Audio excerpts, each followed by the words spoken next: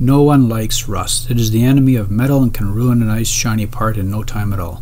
The quick change lathe tooling I made was starting to show signs of rust. Last summer I had seen a video on hot bluing, and shortly thereafter I had to try it. Watch the video posted by My Mechanics Insight on YouTube. I will post a link in the description. I have finally been able to make the time to put my bluing efforts into a short video. First off, you'll want to sand or sandblast the parts, depending on the finish desired. I chose to use sandpaper after touching all the flat surfaces to a sanding belt and removing any surface rust. As mentioned by My Mechanic Insight, use a solvent to remove any oils and residue. The cleaner the parts, the better the outcome. Starting with the largest block, the tool post, and heating it to the required 300 to 400 degrees Celsius. It takes a lot of heat with thick parts. Keep in mind that all my parts are mild steel. You do not want to use heat bluing for any heat treated parts, as you will ruin the existing hardness and temper the part. Essentially, with heating the steel, the outside is starting to oxidize, and when quenched in oil, it creates a very thin rust resistant film. Many gun parts use hot bluing and are dipped in a chemical bath and achieve a much deeper bluing effect.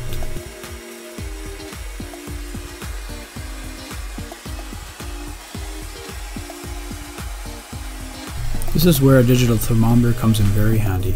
I have the temperature pretty much in between 300 to 400 degrees Celsius.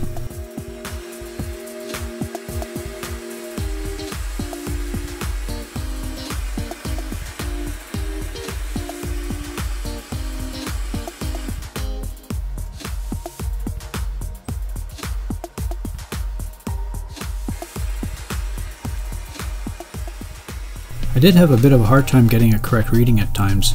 Had to point the digital thermometer at different areas to confirm the readings were correct. The part is definitely hot enough and the color is uniform.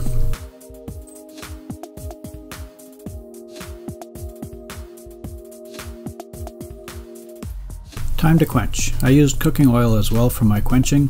It's inexpensive and easy to clean up. The best thing is that all the oils can be reused.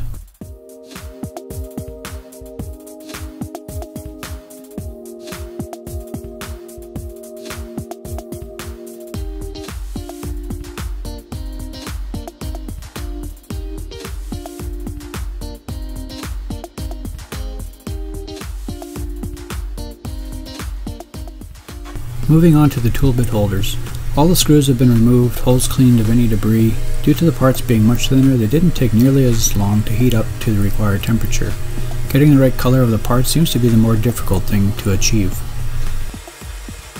One note of caution, I'm heating the parts on a fire brick.